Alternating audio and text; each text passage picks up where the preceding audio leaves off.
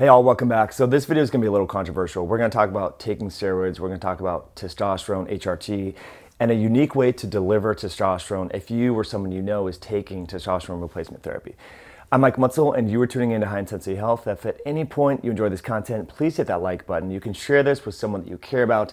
And if you enjoy these videos, definitely subscribe so you get updated when we launch new videos like this. So who the heck am I to talk about testosterone? I'm not a medical doctor. I'm not a hormone specialist necessarily.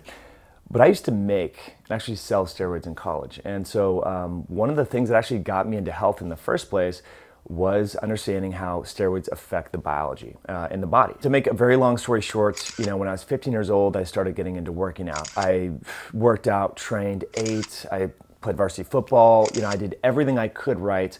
Naturally, I got up to 195 pounds. And after 5 years of grinding it out, I realized that I was not as big as the guys in the magazines. And I realized through a mentor that the way that I'm going to get that big is by using anabolic steroids. So a mentor introduced me to steroids when I was 20 years old. And he taught me that, your first cycle, your androgen receptors are very sensitive. So you don't want to do this puny little cycle with a little orals. Like a lot of people, their first cycle is like a little D-ball, which is an oral dianabol, maybe 25 milligrams every day for 4 weeks. And they don't really get much in terms of gains. They lose it all and their natural testosterone levels are much suppressed after the fact.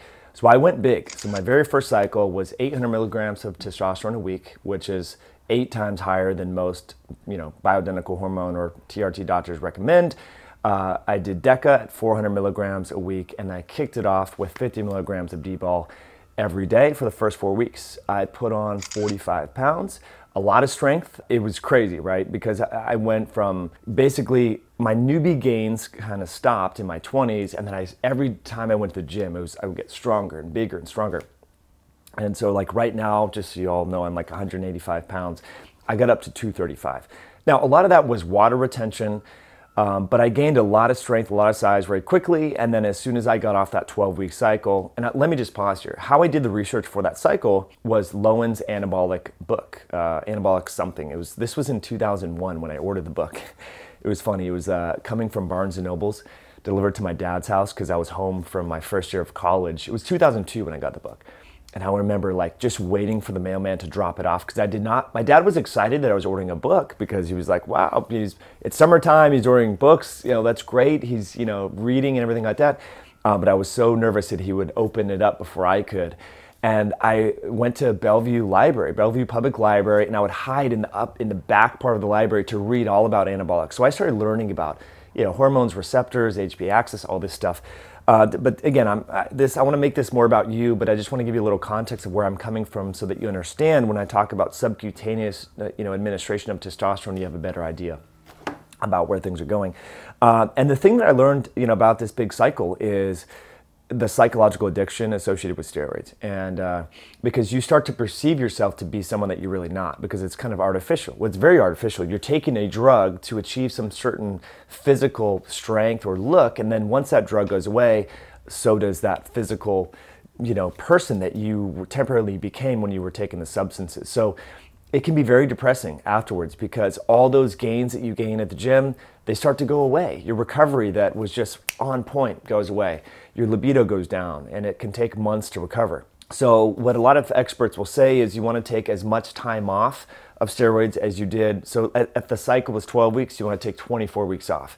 And that's what I did. And I was still pretty much weaker at 24 weeks after taking this dose of steroids, which was pretty intense. I was weaker than before I started. I had less libido, everything.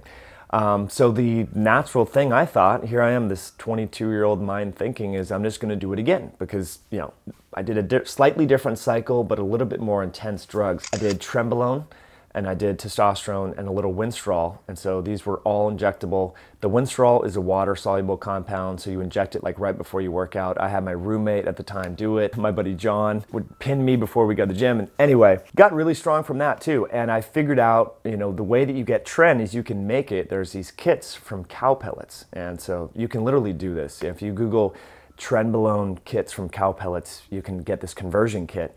And this is the anabolic steroids that they're giving to cows to make them bigger, to make the meat more to have them have more meat, right? And I got good at making this stuff. So I would make it and also sell it to people at my college, to football players, to other people at the gym.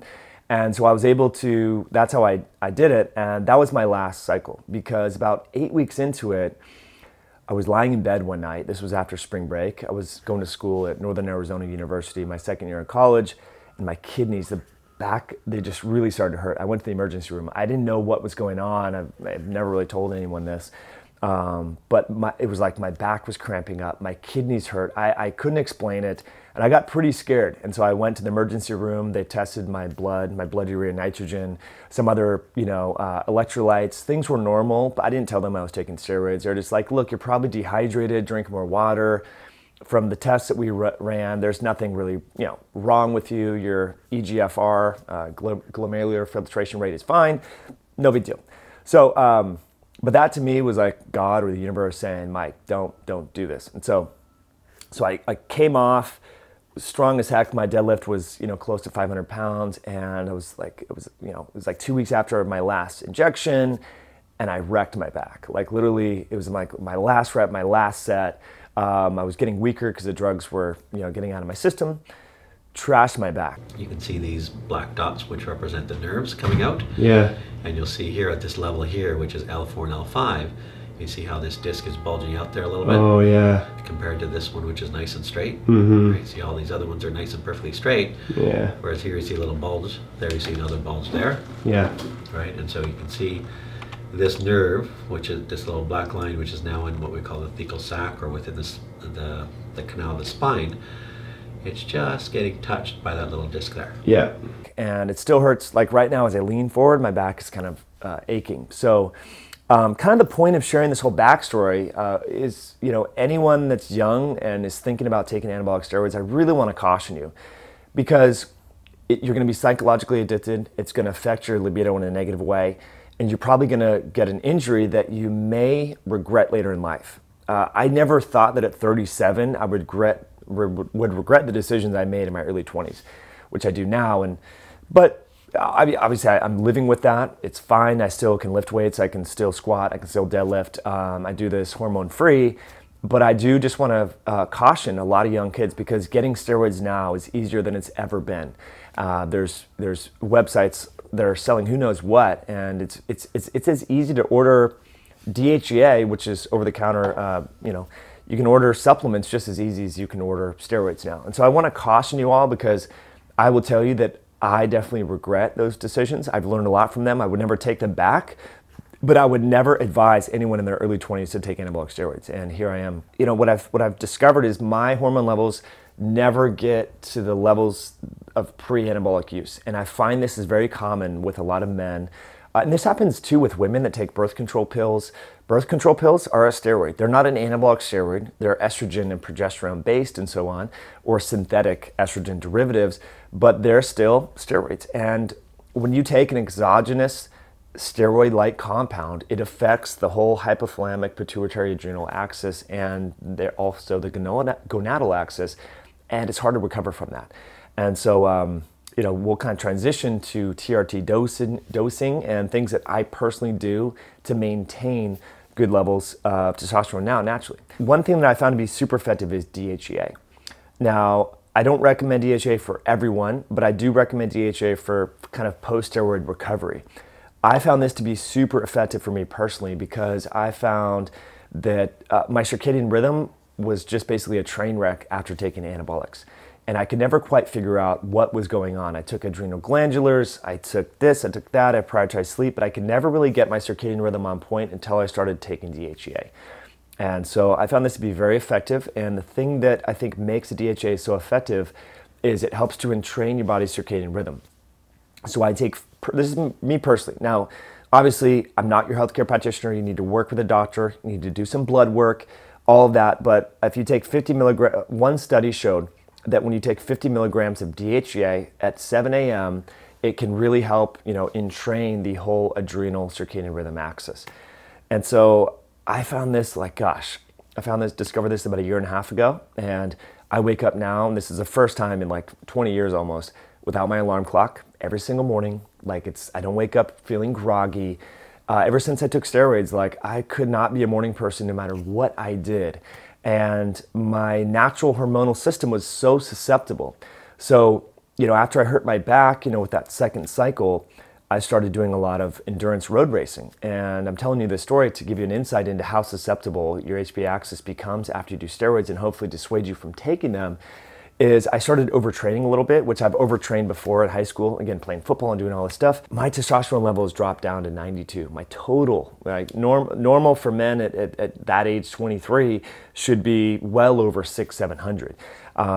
And so doctors didn't know what was going on. And this is how I actually got into this field and why I'm making these videos now is I went to this endocrinologist in Seattle who's supposed to be this top dog and everything. And he just said, look, we don't know why you have idiopathic hypogonadism, but we're just going to give you androgel testosterone cream. Well, that helped short-term symptomatically. It's just a cream you put on your stomach, but it didn't solve the problem. And so I started to realize that, wow, doctors can go through all this training. They're super smart, like great people that can pass all these standardized tests, but they get sometimes tunnel vision about their diagnosis and they don't look or think about other factors. This doctor didn't ask me, what's your diet? And I happened to be eating a lot of soy protein back then because I worked at a vitamin store. He didn't ask me about my relationships. He didn't ask me about my sleep. He didn't ask me about my training. I was overtraining, getting a lot of phytoestrogens from soy. There was all these things that were affecting my hormone levels. And had I not become, a sales rep in the nutraceutical industry in 2006, I would have never known about, how to look at the root cause. And so what I'm trying to kind of convey here in weaving the story into some practical tips for you is you're going to be tempted to just jump on anabolics or TRT or HRT if you're feeling like you have low T or if you've taken testosterone before. Now, if you're over the age of 40, I think it's totally acceptable to just look at straight up exogenous testosterone replacement therapy as an option. If you're under 40, I think, and I get a lot of direct messages and comments from people men in their 20s and 30s who are experiencing symptoms of low T and are wondering why. So I want you to look at your diet. I want you to look at your sleep. Sleep is super important. Your exercise and also your stimulation too. Do you have a girlfriend? Do you have a significant other? Like I've told one client, and you're going to think I'm crazy for saying this, but he hadn't touched a woman or seen a woman naked for like 3 years. And I said, dude, you need to go, you're gonna think I'm crazy, but I said, you need to go to a strip club because he was so shy about being around women, okay? Now I know this may sound like crazy advice, but I just said, look, because he had low T and he had no drive. And I said, he was too shy to date. I said, look, just go to a strip club. You don't have to like touch anyone or do anything like that, but I'm like, I just want you to be around women and that will be your practice. You can talk to strippers because strippers will come up to you, right? And they want you to do a lap dance with them. So I'm like, at least just get some sort of stimulation, pay to get comfortable talking to women so that you can start dating, because there's really no reason for you to have a high sex drive if there's no women in your life. And this goes both ways for men and women, right? So again, you might think that's so controversial and so dumb of me to say, but actually this advice really helped this individual, and now he's dating again. He didn't go to strip clubs every day, and I know that they can be kind of, not the best places, kind of grimy and this and that. But again, this was just about getting mentally overcoming the fear of talking with women. So there needs to be some of that demand, and then stimulating the HPA axis with, say things like DHEA, adrenal cortisol, adrenal glandular, things like that. And then we'll talk about if you do go on testosterone creams or injectables, the dosaging that I recommend. And again, this is personal experience because I did go back on TRT in 2012 for a short period of time. Because as I mentioned, when I did steroids in college, my HPA axis was so sensitive. So when I had our daughter, for some reason, men's testosterone declines dramatically when there's a child born. I think it's just biologically to keep the father around so that he's not looking for other partners. My total testosterone was like 350. And I was feeling really down and kind of tired and stuff like that. So I had no intent of really getting on testosterone again, but I was working with this doctor and then 3 doctors. I sent my labs to 3 different doctors that I really know, like, and trust. And they're like, look, Mike, just get on some TRT. Who cares? And I said, okay, fine. And so I was on TRT for like a year and a half. And I really figured out the dosaging that I'm gonna recommend right now. And so what I suggest, if you're gonna go on TRT, number one, if you're gonna do creams, let me pause, and I know I'm all over the place, guys, I'm sorry, this wasn't scripted, but if you're gonna do creams, you're gonna think this is weird, but if you get them compounded from like a compounding pharmacist, you wanna get them as concentrated as you can get, and when you administer the dosaging, you wanna stick it in your butt. Which, okay, this sounds so crazy, you're gonna think I'm a whack job, right? But the mucosal tissue around your anal sphincter will really absorb the hormones a lot better than, say, putting it on your skin. You know, with androgel and some of these creams, I recommend putting it right on your stomach or your arms.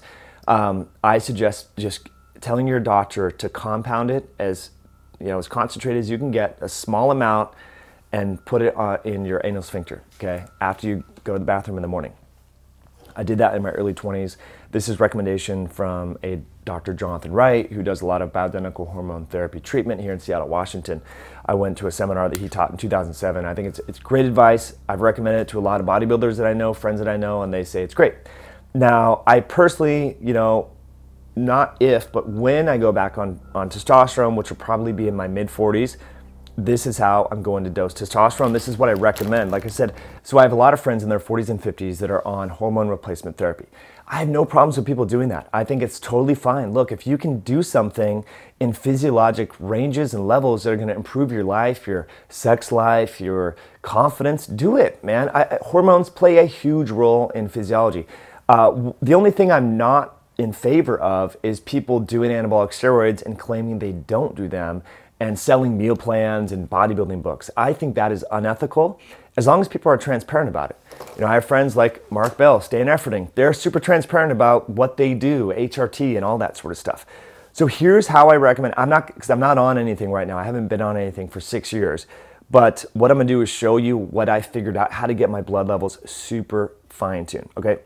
So what you're gonna do is you're gonna take and this is also actually a lot easier on the body, because most doctors, what they'll give you is a 23 gauge or a 25 gauge needle, which is big. It's gonna hurt like hell, okay? That's for intramuscular injections, which, by the way, the first time I shot myself in the butt when I was 20 years old, I damn near fainted, man. I was in my dad's bathroom. I was so nervous. I remember I was like this, with my very first injection, and I could barely get it in. I had to look the other way and just like this, because it was a big 23 gauge needle. I didn't know any of this crap. And so this is from years of really kind of being a wuss about needles. I figured this out, okay? So let's say that I have my testosterone enanthate or testosterone propionate, or for those of you guys doing gear, and you have a, cypionate, enanthate blend, whatever. What I found to be super effective is, this is physiologic. This is not a steroid dose. This is TRT dosages, okay? Is doing 20 to 30 milligrams subcutaneous every other day. So that would be something like a quarter of a ml of a, so it'd be something like it'd be like 25 little units on here, okay? So what you're gonna do in your little insulin syringe is you're gonna clean the top of your bottle, which I don't have any, okay? To be totally honest with you all, if my hair didn't fall out like crazy when I took even physiologic levels of hormones, I would be on testosterone right now. But because it does really improve your mood, it improves your metabolism, it improves recovery. But when I take even the dosages that I'm recommending, like my friends that are in the 40s and 50s take, my hair, like I take a shower and I have like literally a ball of hair. And my head is so damn big that if I go bald, I'm gonna look silly, all right? So, anyway, to make a long story short, so you do 20 to 30 milligrams of testosterone, so you're gonna have to do a little math, and most testosterone comes in 25 milligrams per ml. I'm sorry, 250 milligrams per ml. All right, so do a little math. So you can do 20 to 25, you're gonna pull it out. And so I'll just do it right here, and Sam, you can kind of see. So again, I'm not injecting anything, but I'm just gonna show you kind of where you can do this. So I figured out I could do it on my leg, I could do it anywhere by myself. So you just take it like this, you clean the bottle, and you just would stick it in sub-Q, so it's super easy. So like that. So I just poked it in. It didn't even hurt. I didn't even feel anything. And if I had hormones here, I would just press it in and pull it out. So super easy. And that's why some people can dose every day if you want. So if you want to just get, 10 to 20 milligrams every day, again, which is totally physiologic, That's how much testosterone the body actually makes in, peak, males make. So that's just physiologic. And there is some controversy about this because people will say, well, the fat tissue has aromatase, and if you're injecting testosterone into the fat tissue, it's going to aromatize to, estrogens. I didn't find that to be the case, and I've recommended this to tons of people. A lot of other people are doing this. The reason why you want to do this is because when you inject intramuscularly, what you're going to get is a big shift, a big delta, right? Your testosterone level, you're going to get a huge swing, and then it's going to drop. That's just how the pharmacokinetics and the biology, even of a testosterone enanthate or cypionate ester, unless you do a pellet, you're going to get a big push and it's going to go down. And so most doctors are going to recommend, a 250 milligram injection every 2 weeks. So you're going to do your you're going to do your IM injection, right? You're going to do 250 milligrams. You're going to get a big push. You're going to feel great. And then at the end of 2 weeks, your testosterone level is going to drop. You're going to feel like shit. You're going to have no libido. Sex drive is going to suck. Recovery is going to suck. And you're going to go, what the heck's going on? It's because there's too much swing. And so the idea with the subcutaneous dosaging with these very small 29 gauge or 27 gauge needles is you're not going to have all these big fluctuations in your testosterone levels. So it's going to closely mimic the natural physiology. And here's the other thing is most men, we release testosterone, or we should be releasing testosterone in the morning. So you can more mimic the circadian biology of your testosterone levels by giving yourself a small subcutaneous injection in the morning. So we've covered a lot in this video. This video is super controversial. I don't expect my loyal diehard, subscribers to be jiving with it, and that's totally fine. But again, I think this content can help people, especially young kids. And again, if you decide to do steroids, it's totally on you. I would definitely advise against it. Again, this is someone that's sold steroids, that's made steroids, that's done steroids. That one small cycle, you're gonna have to deal with that for the rest of your life. You're gonna have to deal with the side effects that come with it. You're gonna have to deal with the low natural testosterone levels that are associated with that. You're gonna have to some men, their HPA axis is so sensitive, and I'm very grateful that mine is somewhat sensitive, but I'm able to rebound and live hormone free in my late 30s. But some men, they never recover. They do one cycle and their testosterone levels, their adrenal, everything is just shot. And mine was shot for a while thanks to DHEA, thanks to adrenal glandulars, thanks to light therapy, Joovv therapy. I've been able to crank it up naturally and feel good. But there's people that doesn't happen to. And so they're on testosterone for life.